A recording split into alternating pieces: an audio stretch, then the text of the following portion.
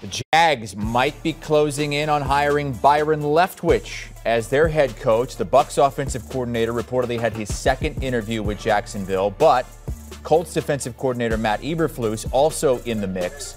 Jacksonville has the #1 pick in the draft for the second straight year. Might be a good guy to get in there and get with Trevor Lawrence, who had a very difficult rookie season. Leftwich has been the Bucs OC since 2019. Of course, he's a former Jacksonville quarterback. He was a top 10 draft pick back in 2003. Began his coaching career as the quarterback's coach with the Cardinals and then offensive coordinator for a couple of seasons. Spent 9 years as a quarterback in the NFL. Our Jonathan Jones with more on the Jacksonville situation as it pertains to Leftwich.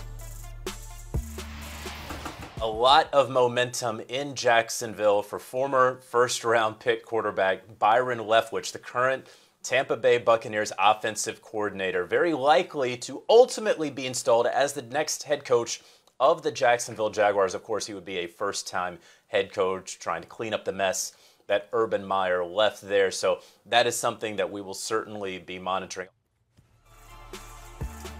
This is what Leftwich did as offensive coordinator with the Tampa Bay Buccaneers. Of course, he had Tom Brady the last couple of seasons, but that offense was #1 in the league over that stretch, averaging close to 30 points per game. They were first in passing yards and passing touchdowns as well.